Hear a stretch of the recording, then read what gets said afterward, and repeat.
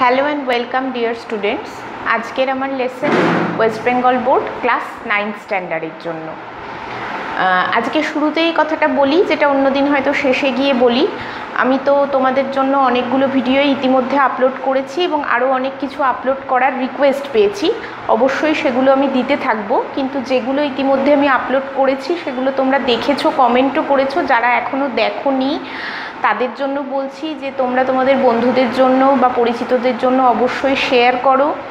যারা এখনও চ্যানেলটা সাবস্ক্রাইব করোনি তারা সাবস্ক্রাইব করে নাও, লাইক করো, মূল্যবান মতামত থাকলে জানাও, বেশি করে শেয়ার করো যাতে সবার কাছে এটা পৌঁছে যেতে পারে।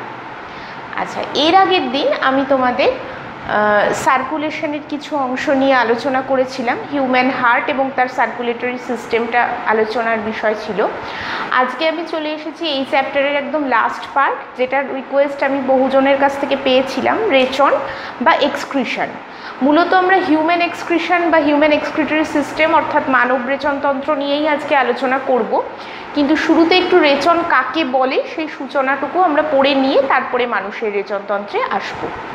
তাহলে রেচন বা এক্সক্রিশন বলতে আমরা কি বুঝি? এটা এমন একটা প্রক্রিয়া যে প্রক্রিয়ায় আমাদের দেহে উৎপন্ন বিপাকজাত দূষিত পদার্থগুলো বিশেষ পদ্ধতির মাধ্যমে বিশেষ কিছু অঙ্গের সাহায্য নিয়ে দেহ থেকে দূরীভূত হয়ে দেহের সুস্থতা বজায় রাখে, তাকে আমরা বলছি রেচন। তাহলে এই পদ্ধতিতে যে পদার্থগুলো দেহ থেকে বের হয়ে যাচ্ছে মূলত তারা কিন্তু বিপাকজাত দূষিত পদার্থ। এই প্রসঙ্গে একটা প্রশ্ন খুব আসে যে মলকে রেচন পদার্থ না বলে বর্জ্য পদার্থ বলা হয় কেন? মূত্র আমাদের রেচন পদার্থ, এটা আমরা সবাই জানি, কিন্তু মল কিন্তু রেচন নয়, বর্জ্য পদার্থ।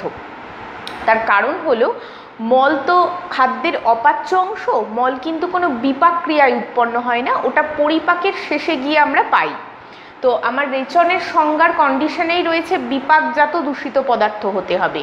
মল দেহ থেকে দূর হলে আমরা সুস্থ থাকবো ঠিকই, কিন্তু মল কিন্তু কোনো বিপাক ক্রিয়ায় উৎপন্ন হচ্ছে না, তাই মল একটা বর্জ্য পদার্থ, এটা রেচন পদার্থ নয়। এবার রেচন এই পদ্ধতিটা যদি আমাদের দেহে ঠিকঠাকভাবে হয়ে চলে তাহলে আমাদের কি কি উপকার হবে? এই দূষিত পদার্থগুলো দেহ থেকে বেরিয়ে গেলে আমাদের দেহ সুস্থ স্বাভাবিক থাকবে। প্রোটোপ্লাজম থেকে অর্থাৎ কোষ থেকে দূষিত পদার্থগুলো দূরীভূত হলে কোষ তার স্বাভাবিক কার্যকারিতা চালিয়ে যেতে পারবে। এবং অনেক সময় দেখা যায় প্রাণীদের ক্ষেত্রে যেটা রেচন পদার্থ, উদ্ভিদের ক্ষেত্রে কিন্তু সেটা সার হিসেবে কাজে লাগে, আবার উদ্ভিদের ক্ষেত্রে যেটা রেচন পদার্থ সেটা আমাদের নানান প্রয়োজনে কাজে লাগে। সুতরাং এই জন্য রেচনের গুরুত্ব কিন্তু আমাদের শরীরে অপরিসীম। আচ্ছা, তোমরা এখানে দেখতে পাচ্ছ বোর্ডে আমি তিনটে ছবি, তিনটে ডায়াগ্রাম রেডি করেছি, লেবেলড ডায়াগ্রাম। তিনটের পার্টে পার্টে আমরা পড়ব। প্রথম ডায়াগ্রামটা আমাকে রিলেট করছে মানুষের রেচনতন্ত্র সম্পর্কে। দ্বিতীয় ডায়াগ্রামে আমি বোঝাতে চেয়েছি একটা বৃক্ককে লম্বচ্ছেদ করলে তার ভেতরের অংশটা আমরা কীরকম দেখতে পাবো। আর শেষে আমরা নেফ্রন অর্থাৎ মূত্র উৎপাদনের পদ্ধতি নিয়ে আলোচনা করব। তাহলে আগে যেটা আমরা শুরু করছি মানুষের রেচনতন্ত্র, আগে আমাকে জানতে হবে একটা মানুষের রেচনতন্ত্রে কি কি অংশ নিয়ে গঠিত হয়। একটা মানুষের রেচনতন্ত্রে থাকে দুটো বৃক্ক, দেখতে পাচ্ছ। দুটো বৃক্ক থেকে বেরিয়ে আসছে দুটো সরু সুতো বা নালীর মতো অংশ, যাকে আমরা বলছি গবিনী, এটাও সংখ্যায় দুটো। তারা এসে ওপেন করছে একটা থলির মতো অংশে, যাকে মূত্রাশয় বা মূত্রথলি বলছি, ইউরিনারি ব্লাডার। আর সেটা একটা নালীর মতো অংশ দিয়ে দেহের বাইরে ওপেন করছে, যাকে আমরা বলছি মূত্রনালী। তাহলে মোটামুটি এই অংশ নিয়ে আমাদের মানুষের রেচনতন্ত্র গঠিত। প্রথমেই চলে আসি বৃক্কের কথায়। ছবিতে দেখে বুঝতে পারছো মানুষের বৃক্ক সংখ্যায় দুটো থাকে, শিম বীজের মতো দেখতে হয় মোটামুটি। আচ্ছা, বৃক্কের মাথায় দুটো টুপির মতো অংশ থাকে, এটাকে আমরা অ্যাড্রিনাল গ্রন্থি বলি।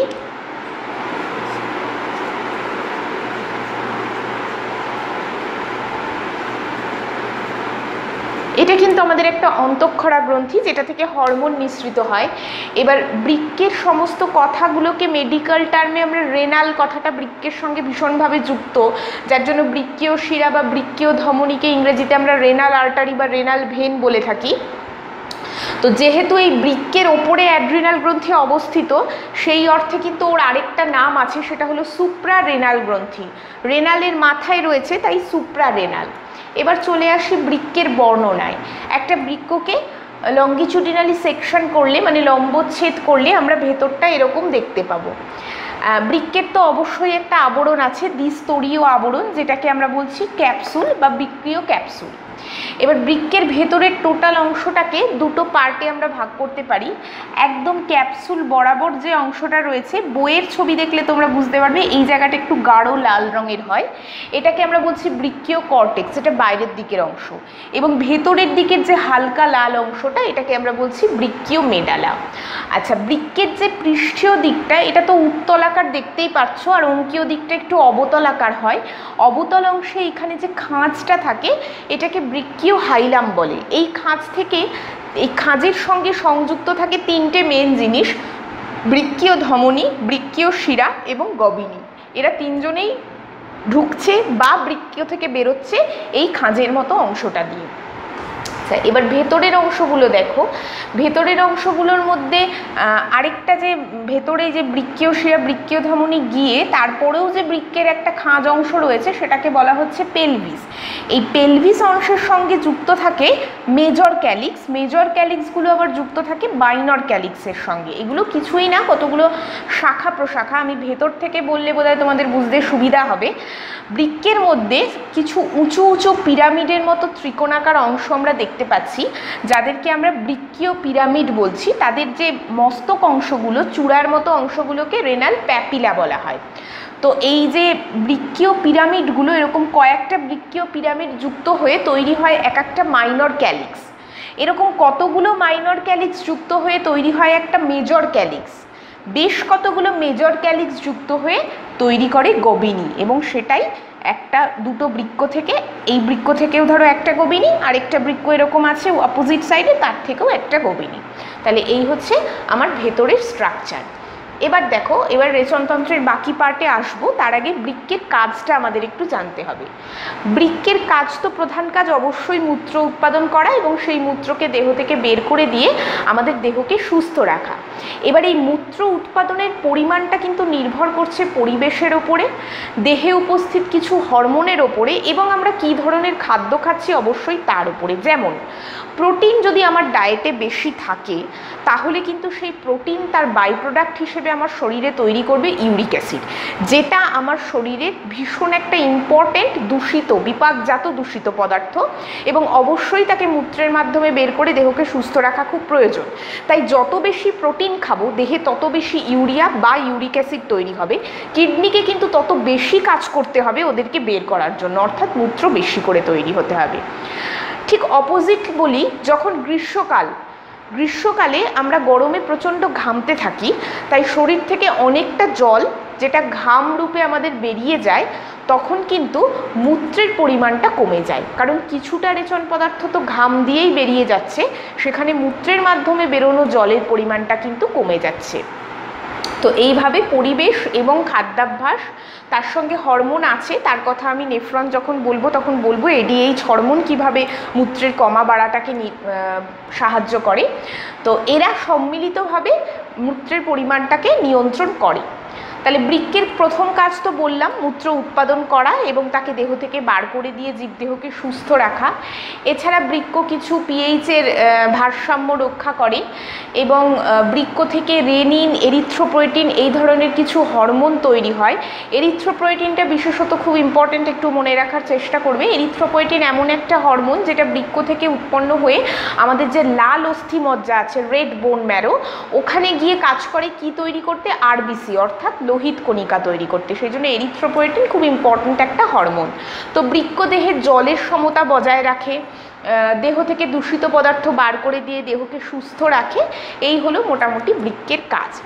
এবার পরবর্তী যে পার্টটাতে আমরা আসব মানুষের রেচনতন্ত্র, সেটা হলো গবিনী। দুটো বৃক্ক থেকে নির্গত দুটো নলাকার অংশ, যেটা বৃক্কে উৎপন্ন হওয়া মূত্রটাকে বহন করে নিয়ে আসছে মূত্রাশয়ে, তারাই হলো গবিনী। এর কাজ কি? মূত্রটাকে বহন করে মূত্রাশয় অবধি পৌঁছে দেওয়া। এর পরের অংশ মূত্রাশয়, যেটা একটা থলি বিশেষ একটা অংশ, যেখানে বৃক্কে উৎপন্ন হওয়া মূত্রটা সাময়িকভাবে জমা থাকে। এর পেশিময় স্তরটাকে ডেট্রুসার পেশি বলা হয়, এবং এর নিচের দিকে যে ত্রিকোণাকার ট্রাইগোনাল একটা অংশ রয়েছে, সেখান থেকে একটা নালী নেমেছে যেটা ছিদ্র দিয়ে বাইরে ওপেন করছে। তো ওই ওটাকে বলছি আমরা মূত্রনালী। এই মূত্রাশয় আর মূত্রনালীর সংযোগস্থলে একটা চাবি থাকে, সেটা হলো স্ফিংটার পেশি, যেটা কন্ট্রোল করে আমাদের মূত্রটাকে দেহের বাইরে বেরোনো। তো মূত্রাশয় যখন পুরোপুরি ভর্তি হয়ে যায় তখন সেই মূত্রটা দেহ থেকে বার করে দিয়ে সে আবার ফাঁকা হয়, আবার ড্রপ ওয়াইজ সেখানে গবিনী থেকে মূত্র এসে জমতে থাকে, এইভাবে কাজটা হতে থাকে। আর যেটা লাস্ট অংশ দেখতে পাচ্ছ এখানে মূত্রনালী, সেটা হলো মূত্রাশয়ের ওই ত্রিকোণাকার অংশ থেকে যে সরু নালীর মতো অংশটা বেরিয়ে এসেছে সেটা হলো মূত্রনালী, সে একটা ছিদ্র দিয়ে বাইরে উন্মুক্ত, সেটা হচ্ছে মূত্রছিদ্র। তাহলে এই ছিল আমাদের মানুষের রেচনতন্ত্র এবং বৃক্কের লম্বচ্ছেদের মোটামুটি অংশগুলো। এবার আমরা চলে যাব nephron. Nephron is the most important part of today's topic. আজকের টোটাল লেসনের সবচেয়ে গুরুত্বপূর্ণ পার্টটা হচ্ছে নেফ্রন। নেফ্রনকে আমরা বলছি বৃক্কের গঠনগত এবং কার্যগত একক। বুঝিয়ে দিই কেন। বৃক্কটা তো তৈরি হয়েছে, প্রতিটা বৃক্কে প্রায় 10 লক্ষ করে নেফ্রন থাকে, সুতরাং নেফ্রন ছাড়া বৃক্কের গঠন অসম্পূর্ণ, তাই অবশ্যই এটি গঠনগত একক। অ্যান্ড ওয়াই ফাংশনাল, কার্যগত একক কেন?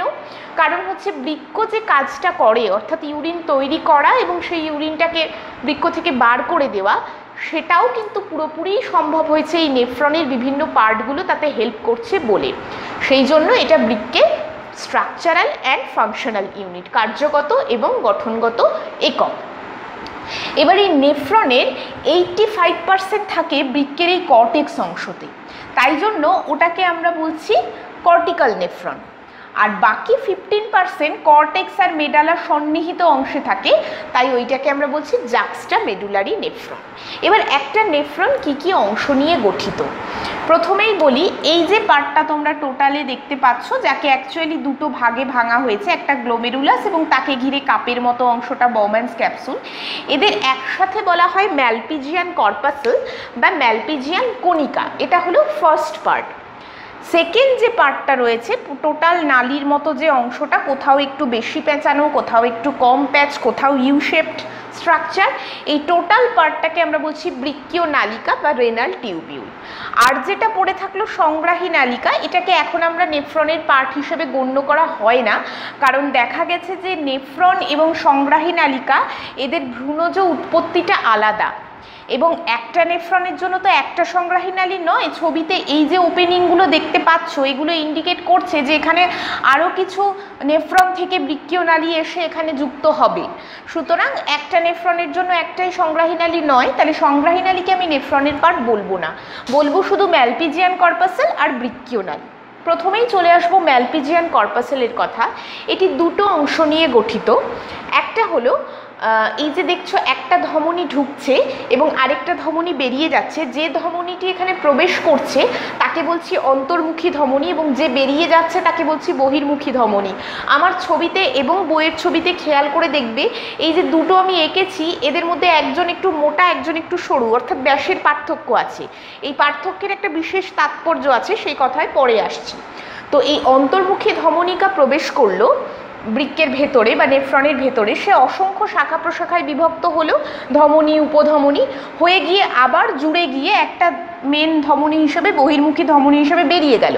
তো ভিতরে যে এই রক্ত জালকটা সৃষ্টি করলো, যেটা ছাঁকনির মতো কাজ করবে, অ্যাকচুয়ালি ফিল্ট্রেশনের কাজটা করবে, তাকে বলছি, এই রক্তজালক সমৃদ্ধ অংশটাকে বলছি গ্লোমেরুলাস। আর তাকে ঘিরে রয়েছে যে একটা কাপের মতো অংশ, সেই কাপের মতো অংশকে আমরা বলছি বাউম্যানস ক্যাপসুল। এর ভিতরের দিকের যে স্তরটা, অর্থাৎ গ্লোমেরুলাস সংলগ্ন এইখানকার যে স্তরটা, এখানে কিছু বিশেষ কোষ থাকে, এদেরকে পোডোসাইট কোষ বলা হয়। আর এই স্তরটাকে বলা হয় ভিসেরাল স্তর, বাইরেরটাকে বলা হচ্ছে প্যারাইটাল স্তর। তাহলে এই গেল বাউম্যানস ক্যাপসুল। এবার গ্লোমেরুলাসের কাজ তো যে রক্তটা আসছে তাকে পরিশ্রুত করা, মানে ছাঁকনির কাজটা করা। আর বাউম্যানস ক্যাপসুল হচ্ছে গ্লোমেরুলাসকে ঘিরে রাখে এবং গ্লোমেরুলাস যে তরলটা তৈরি করে দেয়, যে পরিশ্রুত বা ফিল্টার্ড তরলটা তৈরি করে দেয়, সেটাকে নিয়ে ও পরবর্তী অংশ অর্থাৎ বৃক্কীয় নালিকায় প্রেরণ করে। এবার আসবো বৃক্কীয় নালিকার কথায়। বৃক্কীয় নালিকাকে টোটাল 3টে পার্টে ভেঙেছি। একদম প্রথমেই যে অংশটা দেখো ভীষণ সুপার কয়েলিং, ভীষণভাবে কুণ্ডলীকৃত, এটাকে বলছি নিকটবর্তী সংবর্ত নালিকা, ইংরেজিতে যাকে বলে প্রক্সিমাল কনভলিউটেড টিবিউল। এবার এই প্রক্সিমাল বা নিকটবর্তী, এটা কার সঙ্গে কম্পেয়ার করে নিকট বা দূরের কথাটা আসছে, সেটা হলো এই ম্যালপিজিয়ান কর্পাসেলের কাছে রয়েছে এ, তাই জন্য এ নিকটবর্তী নালিকা। আর যে অংশটা নেমে গিয়ে ইউ শেপ স্ট্রাকচার নিয়ে আবার উঠে আসছে, এই ঘোরানো অংশটাকে বলছি হেনলির লুপ, একজন বিজ্ঞানীর নামে এই নামটা দেওয়া। আর যে অংশটা দূরে গিয়ে সংগ্রাহী নালিকার সঙ্গে যুক্ত হচ্ছে সে হচ্ছে একটু কম পেঁচানো এবং ম্যালপিজিয়ান কর্পাসেল থেকে একটু দূরে রয়েছে, তাই তার নাম ডিস্টাল কনভলিউটেড টিউবিউল বা দূরবর্তী সংবর্ত নালিকা। তাহলে প্রথমে এই কথায় আসি, প্রক্সিমাল কনভলিউটেড টিউবিউল বা পিসিটি। এখানকার কোষগুলো তো ঘনতলাকার কোষ দিয়ে গঠিত, কোষগুলোতে ব্রাশ বর্ডার থাকে, মানে বিলাই তো থাকে, মাইক্রোভিল্লি ব্রাশ বর্ডার থাকে। এইখানকার কোষগুলোর কাজ কি, যেহেতু এরা ভীষণভাবে কয়েলটা করা রয়েছে, তার কারণ কি, আমার গ্লোমেরুলাসে যখন পরিশ্রুতকরণের কাজটা হচ্ছে তখন ওর টার্গেট থাকবে কি, যে রক্তের মধ্যে থেকে আসা ভালো জিনিসগুলোকে তো আমি এই বহির্মুখী ধমনিকা দিয়ে পাঠিয়েই দেব, শুধু খারাপ জিনিস আর জলটাকে নিয়ে মূত্র হিসেবে এখান দিয়ে পাস করাতে হবে। বাই এনি চান্স কোনো ভালো জিনিস ওই ফিল্টারটার মধ্যে রয়ে গেছে, ফিল্ট্রেটটার মধ্যে, পরিশ্রুতটার মধ্যে, তখন সে দ্বিতীয় সুযোগ পাবে। সে যখন এই জায়গাটা দিয়ে পাস করবে তখন এখানকার কোষগুলো স্পেশালাইজড, যে ভালো কিছু পদার্থ যদি এর মধ্যে থেকে থাকে তাদেরকে পুনরায় শোষণ করে আবার আমার বডিতে ফেরত পাঠিয়ে দেবে। তো এই জায়গাটা একটু বেশি কয়েলিং, তার একটা কারণ তো টোটাল নালীটাকে ছোট করা, যাতে আমার শরীরের মধ্যে সে খুব সুন্দরভাবে ফিট হয়ে যেতে পারে। এবং যত বেশি সুপার কয়েলিং, তোমরা একটা কথা চিন্তা করে দেখো, একটা স্ট্রেট টিউবের মধ্যে দিয়ে একটা জল পাস করতে যা সময় নেবে, একটা খুব পেঁচানো নল বা পাইপের মধ্যে দিয়ে সেই জলটাই কিন্তু পাস করতে তার থেকে অনেক বেশি সময় নেবে। তাহলে এই জায়গাটার মধ্যে দিয়ে এই তরলটা কিন্তু অনেকটা ধীরে ধীরে সময় নিয়ে পাস করবে, তার ফলে এর কোষগুলো ওই তরলের সংস্পর্শে অনেক বেশি সময় ধরে আসবে এবং তারা সুযোগ পাবে এখানে ভালো কিছু পদার্থ থেকে গেলে তাকে আরেকবার টেনে নেওয়ার। যেমন এখান থেকে কি কি যায়, sodium ion, chloride ion, glucose, amino acid, sulphate, phosphate, কিছুটা জল এবং কিছু ভিটামিন, ক্রিয়েটিন ইত্যাদি। আচ্ছা, পরবর্তী যে অংশটা নামছে আবার উঠছে ইউ শেপ দেখতে, সেটা বিজ্ঞানী হেনলির নাম অনুসারে হেনলির লুপ বলা হয়। এটাকে আমরা 4টে পার্টে ভাগ করতে পারি। দেখো, নামছে যে অংশটা প্রথম সেটা কিন্তু মোটা, এটাকে বলছি নিম্নগামী মোটা বাহু। তারপরে যেটা নামছে সেটা সরু, তাই এটা নিম্নগামী সরু বাহু। তারপরে যেটা উঠছে সেটা সরু, তাই এটা ঊর্ধ্বগামী সরু বাহু। তারপরের ঊর্ধ্বগামী অংশটা মোটা, তাই এটা ঊর্ধ্বগামী মোটা বাহু। জায়গার অভাবে আমি এই 4টে নাম লিখতে পারিনি, পরপর বলে দিচ্ছি। নিম্নগামী মোটা বাহু, নিম্নগামী সরু বাহু, ঊর্ধ্বগামী সরু বাহু, ঊর্ধ্বগামী মোটা বাহু। তো এই হেনলির লুপের কাজ কি, হেনলির লুপ থেকে কিছুটা জল, সোডিয়াম এবং ক্লোরাইড আয়ন এখানে শোষিত হয়। এই পিসিটি বা প্রক্সিমাল কনভলিউটেড নিকটবর্তী নালিকাতে প্রায় 80% জল শোষিত হয়, আর বাকি 20% হয় আমাদের ওই হরমোনের ওপরে বা পরিবেশ বা ইত্যাদি প্রয়োজনের ওপরে নির্ভর করে। কিন্তু এখানে কিন্তু 80% জল শোষিত হয়েই যায়, তাই এইখানকার জল শোষণটাকে অব্লিগেটরি ওয়াটার অ্যাবজর্পশন বা বাধ্যতামূলক জল শোষণ বলা হয়। আচ্ছা, এই হেনলির লুপ উঠে গিয়ে যেটা তৈরি করছে সেটা দূরবর্তী বা ডিসিটি বা ডিস্টাল কনভলিউটেড টিবিউল। এটা অপেক্ষাকৃত কম পেঁচানো, এখানে জল, কিছুটা সোডিয়াম বা ক্লোরাইড আয়ন শোষিত হয়, আর তার সঙ্গে এখানে কিছু জিনিস খড়িত হয়, যেমন পটাশিয়াম আয়ন, H+ অর্থাৎ hydrogen ion, হিপিউরিক acid, benzoic acid ইত্যাদি এই অংশে খড়িত হয়ে ওই তরলটার সঙ্গে অ্যাড হয়। আর বাকি যেটা পড়ে রইল সংগ্রাহী নালিকা, বেশ কিছু নেফ্রন থেকে দূরবর্তী নালিকারা এসে এই নালিকাতে মিশছে। এর কাজ কি, নেফ্রনগুলো থেকে ইউরিনটাকে সংগ্রহ করছে, কতগুলো সংগ্রাহী নালিকা একত্রিত হয়ে বেলিনিন নালী তৈরি করছে, বেলিনিন নালীগুলো আবার একত্রিত হয়ে কিন্তু গভিনী তৈরি করছে এবং এরা আলটিমেট ইউরিনটাকে পাস করে দেহের বাইরে নিয়ে যাচ্ছে। তাহলে এই হলো আমাদের নেফ্রনের বিভিন্ন অংশের গঠন এবং তার কাজ। এরপরে যে ইম্পর্টেন্ট পার্টটাতে আমি আসবো সেটা হলো আমাদের মূত্র উৎপাদন পদ্ধতি। এরপরে আমরা শুরু করতে চলেছি সেটা হচ্ছে মূত্র উৎপাদন পদ্ধতি, বা যদি প্রশ্ন আসে নেফ্রনের কাজ তাহলেও একই উত্তর, মূত্র উৎপাদন পদ্ধতি হলেও একই উত্তর, যেটা আমি এখন বলবো, বা মূত্র সৃষ্টিতে নেফ্রনের ভূমিকা, এই সব প্রশ্নের কিন্তু এই একটাই উত্তর। আচ্ছা, মূত্র উৎপাদন পদ্ধতিটাকে আমরা মূলত 4টে পার্টে ভাগ করব। প্রথম যেটা সেটা হলো পরা পরিস্রাবণ বা ইংরেজিতে আলট্রা ফিল্ট্রেশন, দ্বিতীয়টা হলো বৃক্কীয় নালিকার পুনঃশোষণ, তৃতীয়ত বৃক্কীয় নালিকায় ক্ষরণ এবং চতুর্থত বৃক্কীয় নালিকায় কিছু নতুন পদার্থ সৃষ্টি।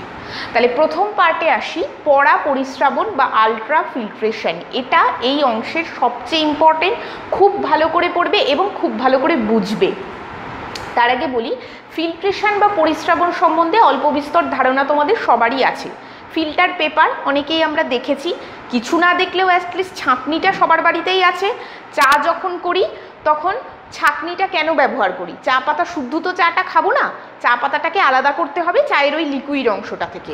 তো ছাঁকনির ব্যবহারটা করে আমার কি হলো, ওপরে রয়ে গেল চা পাতাটা, তলা থেকে যে অংশটা পেলাম, যে পরিশ্রুতটা পেলাম, সেটা হলো আমার ছাঁকনির কাজ করলো। তাহলে কোনো কঠিন পদার্থ বা কোনো বড় দানার পদার্থ বা সলিড এরকম পদার্থ থেকে তরলকে আলাদা করার যে পদ্ধতি, খুব সহজ উপায়ে, সেটাকে আমরা পরিস্রাবণ বা ফিল্ট্রেশন বলছি।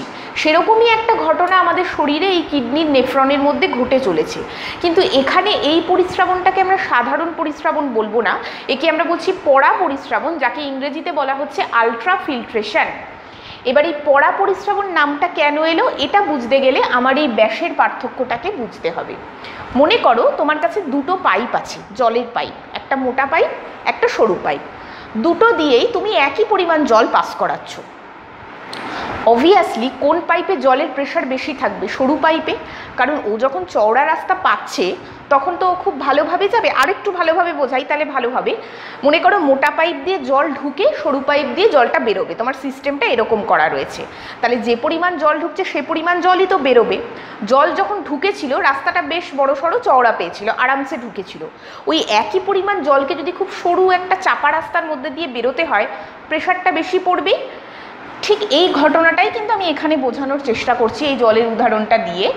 রক্ত যখন ঢুকছে তখন তার রাস্তাটা চওড়া, তারপরে তার ছাঁকনি বা ইত্যাদিও যাবতীয় যা কাজ হওয়ার হচ্ছে, পরিমাণটা তো রক্তের একই থাকছে। সেই রক্তই যখন বেরিয়ে যাচ্ছে তখন সে বেরোতে গিয়ে দেখছে রাস্তা ছোট হয়ে গেছে। তাহলে এখানে রক্তের যা চাপ থাকবে এখানে বেশি থাকবে। এই দুজনের মধ্যে চাপের একটা হিউজ পার্থক্য, হিউজ ডিফারেন্স, বিশাল পার্থক্য রয়েছে। এবং এই যে চাপের ডিফারেন্স, এটাই এখানকার পরিস্রাবণটাকে স্পেশালাইজড বানিয়েছে, একটা বিশেষ পরিস্রাবণ বানিয়েছে, যার জন্য পরিস্রাবণটা খুব ভালোভাবে হচ্ছে, মানে খুব মাইনিউটলি, খুব সূক্ষ্মভাবে এখানে পরিস্রাবণের কাজটা হচ্ছে, যার জন্য একে আমরা আলট্রা ফিল্ট্রেশন বা পরা পরিস্রাবণ বলছি। তো আমাদের দেহ থেকে রক্ত যখন এখানে প্রবেশ করে তখন রক্তের প্রোটিন এবং রক্তকণিকা, এই জিনিসটা বাদে বাকি সবটাই এখানে পরিশ্রুত হওয়ার কথা। এই শুধু প্রোটিন আর কণিকাটা দেহে ফেরত চলে যায়, আর বাদ বাকি এখানে যখন মানে প্রোটিন আর কণিকা প্রবেশই করে না, তা বাদে বাকি রক্তরসের বাকি অংশ প্রবেশ করে। সেখানে কিছু গ্লুকোজ বা ইত্যাদি ইত্যাদি যা থাকে তারা ছাঁকনির মাধ্যমে তারা জালকে আটকে যাবে এবং পরবর্তীকালে বহির্মুখী ধমনিকা দিয়ে বেরিয়ে গিয়ে তারা আবার আমার ব্লাডেই ফিরে আসবে। আর শুধু বিপাকজাত যে খারাপ পদার্থ, ইউরিয়া, ইউরিক অ্যাসিড ইত্যাদি যা যা থাকে, কিটোন বডিজ, এইগুলো শুধু আমার কিন্তু এই তরলের সঙ্গে যে জলটা, মানে রক্তরস থেকে যে জলটা পেলাম তার সঙ্গে ওই ধরনের পদার্থগুলো দিয়ে আলটিমেট আমরা একটা তরল পাবো, যাকে বাংলায় বলছি গ্লোমেরুলার পরিশ্রুত, ইংরেজিতে বলছি glomerular filtrate. But mind it, এই glomerular filtrate is not urine. Glomerular পরিশ্রুত কিন্তু মূত্র নয়, মূত্র হতে ওকে এখনও বেশ কিছু স্টেপের মধ্যে দিয়ে যেতে হবে। ও এখন শুধু ছাঁকনির পরে ছেঁকে পাওয়া একটা তরল, যেটার নাম গ্লোমেরুলার পরিশ্রুত। এবার এর পরিমাণটা একটু বলে দিই। প্রতি মিনিটে এইখান থেকে আমরা যে পরিমাণ তরলটা পাই সেটা হলো 125 ml পার মিনিট, অর্থাৎ প্রতি মিনিটে এই ছাঁকনি ছাঁকার কাজের পরে 125 ml তরল আমরা পাই।